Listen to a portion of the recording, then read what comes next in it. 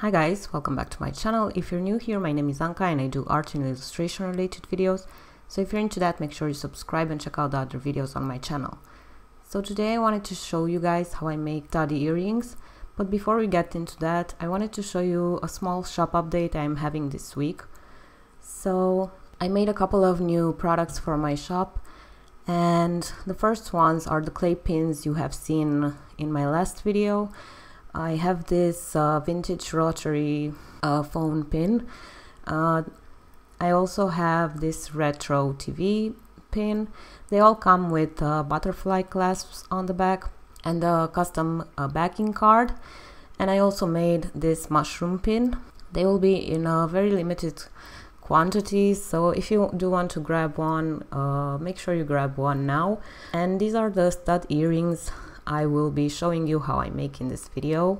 This first pair you might have seen in my last video about making stud earrings, but I wanted to make some new designs, so I made these cassette earrings and also these cake earrings. So I made all of these clay things, and I also wanted to include a new sticker set, and I made some mini stickers from my sketchbook with some animals. So I have this frog sticker, this elephant one, this cat one, and this little birdie one. So the stickers are quite small, 5 by 5 centimeters, and they come in this envelope which I made myself.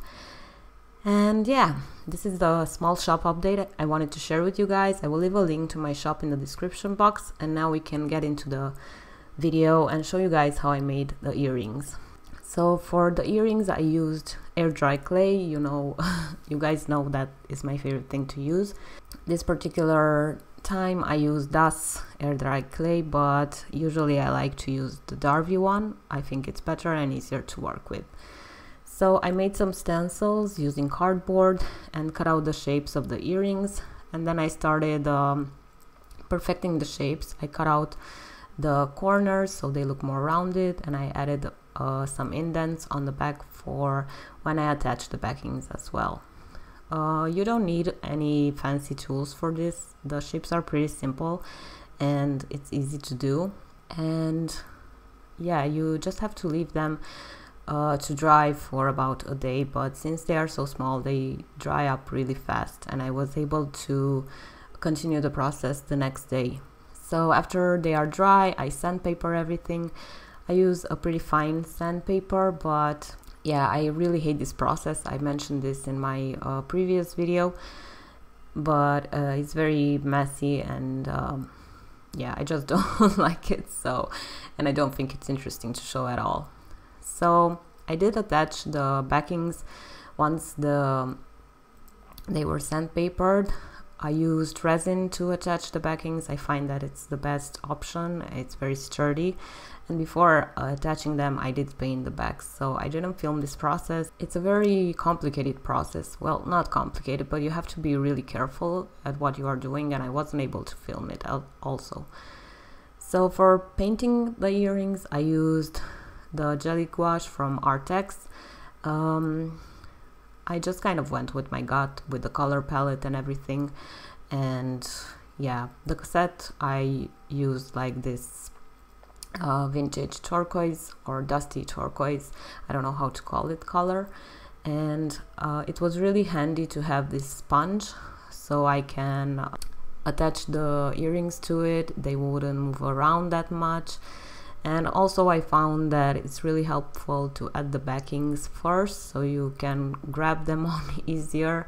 This is something that somebody suggested in the comments, and yeah, it was really good advice. So I highly suggest you do that if you are planning to make earrings like this. So the painting process took a while.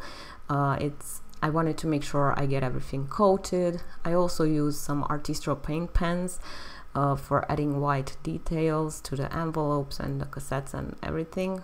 For the cake I was really uncertain about the design I wanted, but I think it turned out pretty cute, and I went with this lavender color, which is totally out of my comfort zone.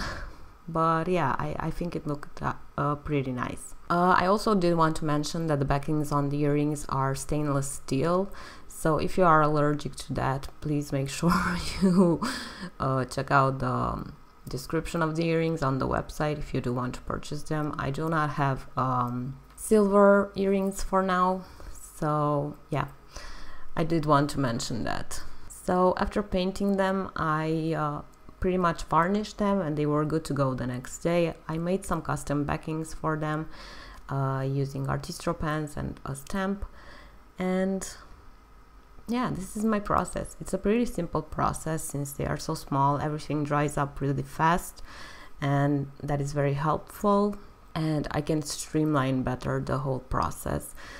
But I hope you enjoyed this video. Do check out my shop update if you are interested in getting any of these. They are very limited quantity, and yeah, so if you do want in particular something, then check out the description box to see my shop. Thank you so much for watching. I hope you enjoyed this. Leave your thoughts in the comments, and I'll see you in the next one. Bye!